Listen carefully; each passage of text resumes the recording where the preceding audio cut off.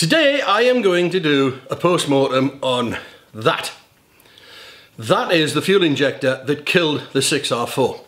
This time last year, I know that's not a 6R4 before somebody tells me. This time last year we took the RS200 to Elvington for Emily to drive, for her to be the first ever car she'd ever driven, which she did. There you go.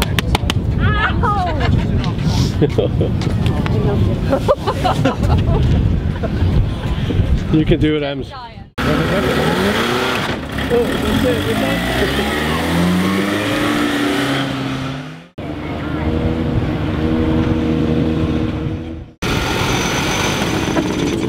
Well done. Well done, Em. Well done, Em. You happy? Yeah. What's it like? Very fast and scary. And we also planned to take the 6R4 just to have it there for the event.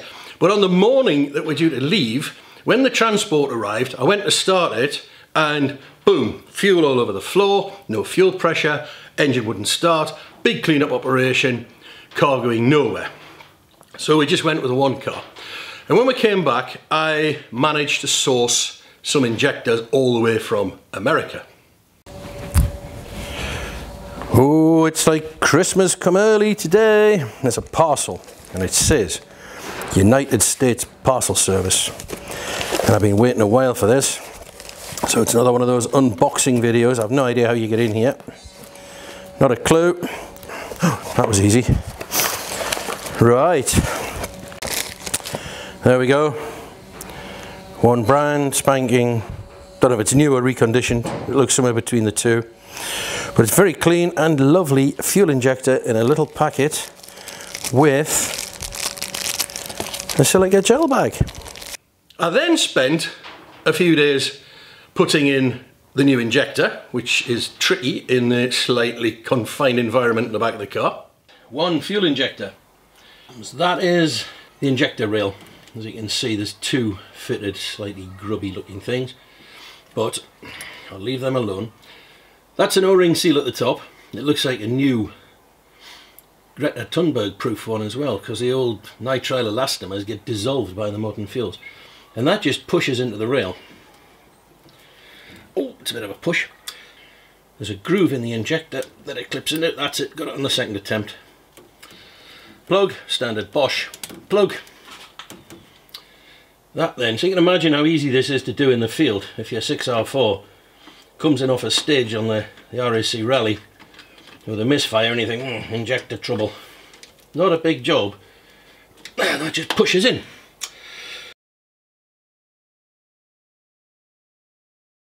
That's the rail back on. That didn't take very long, did it?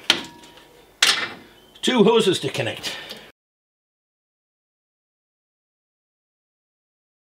None of your metric nonsense. This is for people who can count to 12 and beyond. And with that done, I put the spark plugs back in, got them clean, put them back, and had a go at starting the engine. Let's see if it's going to work. Put the power on, check it out the gear, because I don't want to punt my tool chest into the garden. Pumps make pressure, and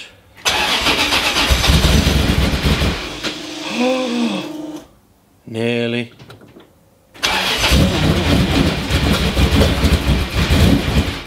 Oh, more nearly.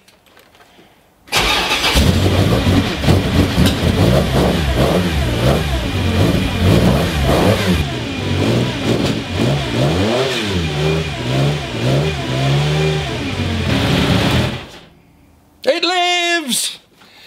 And I need to get out of here because I'm going to get carbon monoxide poisoning. And woohoo, that went. That was good. And that was just in time to get us all to Goodwood. And I went to Goodwood with Ems. That was good fun. Again, it's in the playlist if you want to see what we got up to. Hello and welcome back to the Bluebird Project channel. It's me, Emily. I know that you've been wanting me back, so I'm here. So today we aren't in the Bluebird shop. We are going to go to Goodwood Festival of Speed.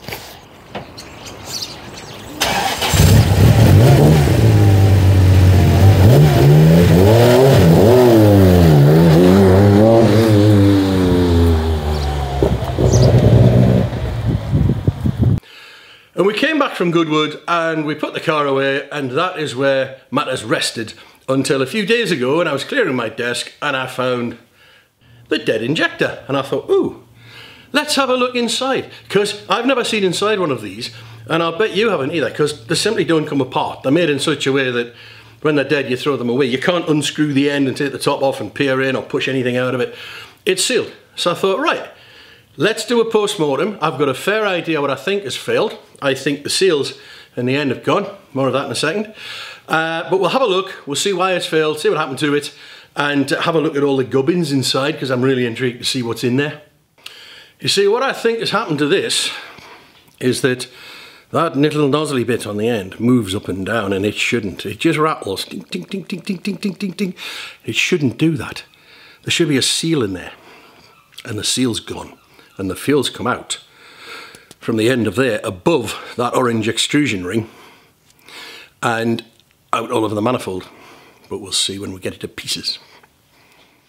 Now, before I start trying to get one of these things apart, I thought we could have a look at the cutaway. There's a few of these on the interweb, so at least you can get an idea.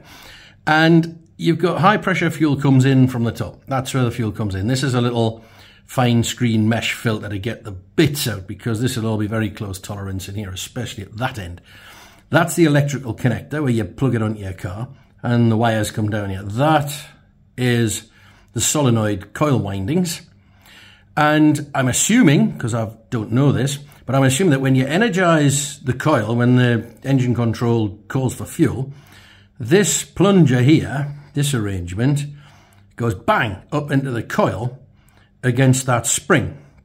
And at this point, high pressure fuel is then allowed all the way down and past this seems to have some spillways in it, past this into this chamber, which has a needle valve. And again, I'm assuming, because I don't know for certain, that hydraulic pressure lifts this little metering valve off its seat down there, and that sprays your jet of fuel out.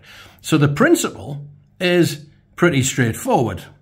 How it's achieved with these tiny volumes of fuel is another matter. We had this with the Hydromech fuel system on the Orpheus engines. Very, very close tolerance parts in there to get tiny quantities of fuel to flow. So that's one diagram. Now I've got another one. And this one is broadly the same. You've got the mesh filter at the top. You've got the coils either side. You've got this plunger. There's no spring or anything. And you've got the needle valve metering bit at that end.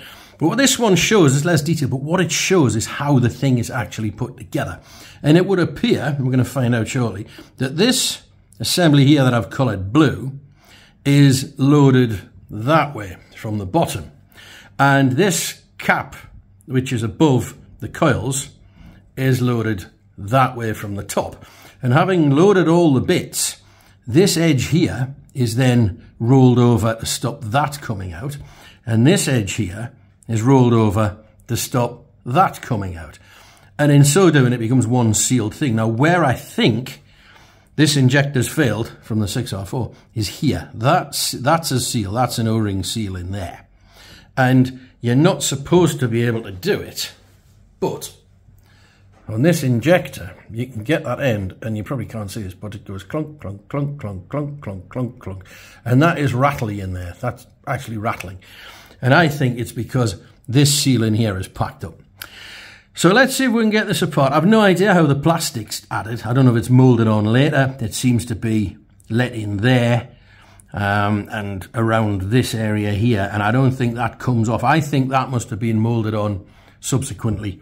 And also, if you look on the actual injector, there's no obvious means by which that comes off. So you can see the rolled edge at the bottom here. You can see that bit. You can't see the rolled edge at the top. So that bit there is visible. You've got an O-ring seal and an extrusion ring. So that's the O-ring seal and the extrusion ring and then the rolled edge. That one you can't see. So I think what we're going to do is pop that in the lathe and see if we can machine off that bit and see if that comes out. This could be a press fit. It might not just pull out. So let's get this on the lathe and have a little go at it, and we'll see what fires out on a spring onto the bench, never to be seen again. Maybe. Right.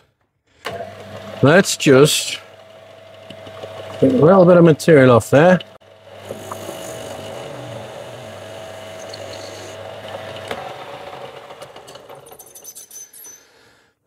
Yeah, that's just starting to go into the steel. You can just see it starting to go into the steel there, so I'll just keep that going until that, well, until it looks like it's done something basically.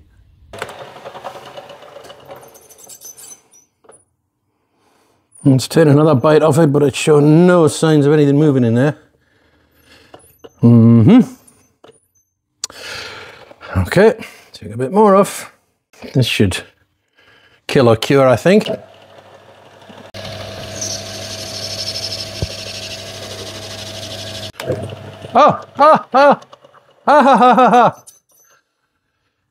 Right, I wasn't expecting that to happen.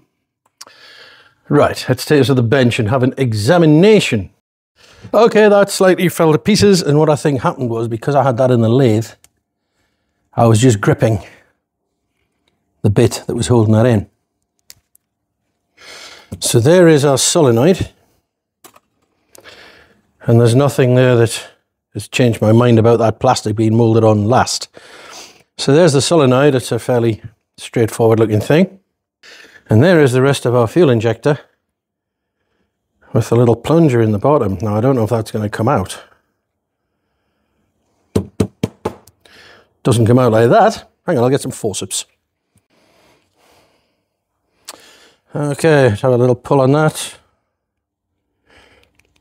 Nope, that's not coming out. I think that has been loaded from the opposite side.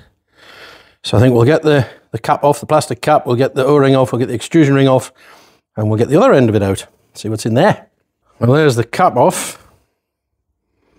And you can see the end of the needle valve. And the extrusion ring's off. So I'm going to machine that turned edge down and get the other end of this out now. See what we've got in there. Because that isn't going to move. That does not feel like it's going to come out of there. I mean, it has to come out eventually.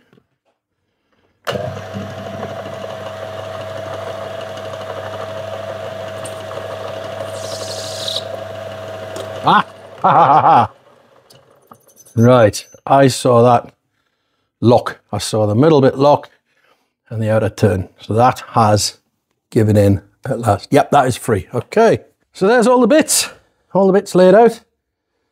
From the O-ring at the top up here, the electrical connector there, the solenoids, which is that. This is the outer metal body. I don't see a spring. I don't know where the spring is or if it has one. And then there's this nozzly assemble here, which is that. And that little collar fits into the groove on the metering valve. Oh, it's all magnetic, get off. And that prevents that from traveling too far up. So when you energize the solenoid, this, in theory, would just fly up the middle into this hole, but that collar stops it. That lets it come up just enough to lift the seat. That's not exactly as drawn, but that's all the parts. That's how it works. The only bit I'm not sure of is the spring. Maybe this doesn't have one. Perhaps this just has hydraulic pressure. That one there, that diagram, where's it gone? That diagram there has no spring, but it has other seals. So there's obviously variations from injector to injector.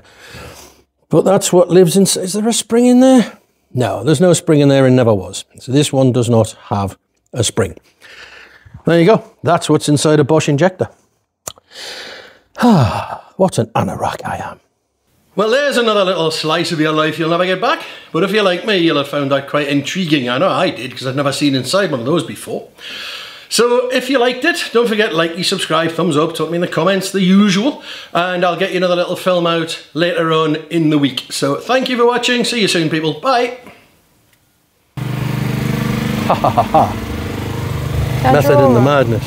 Can you draw on it? Yeah. Go on then, what are you going to draw? Why should I do it? Anywhere?